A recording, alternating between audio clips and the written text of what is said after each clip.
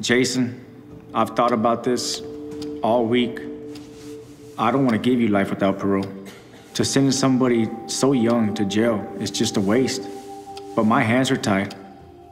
The judge, when he's reading my sentences off to me, life without parole, 2020, 2020, 40, 40, 40, 40. It was like a punch every time he said a number to me.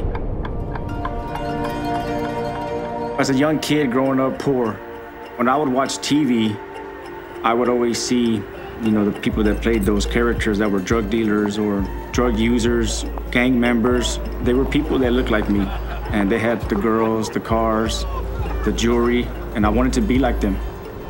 Those were my heroes. The day that I got arrested, I was at my mother and father's house. This was in 1998. To think that you could get life without parole for selling drugs didn't register in my brain at that time.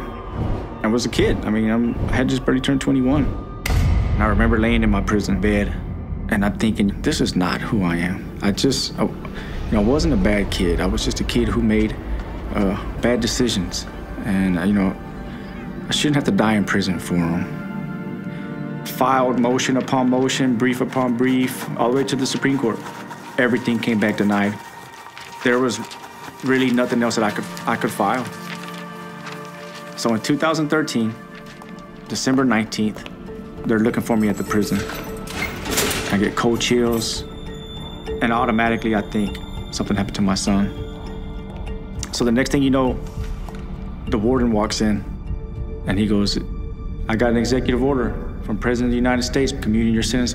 And when I seen the paper with that gold seal on it and his name, I just put my head down and I start crying. And I keep saying, it's over.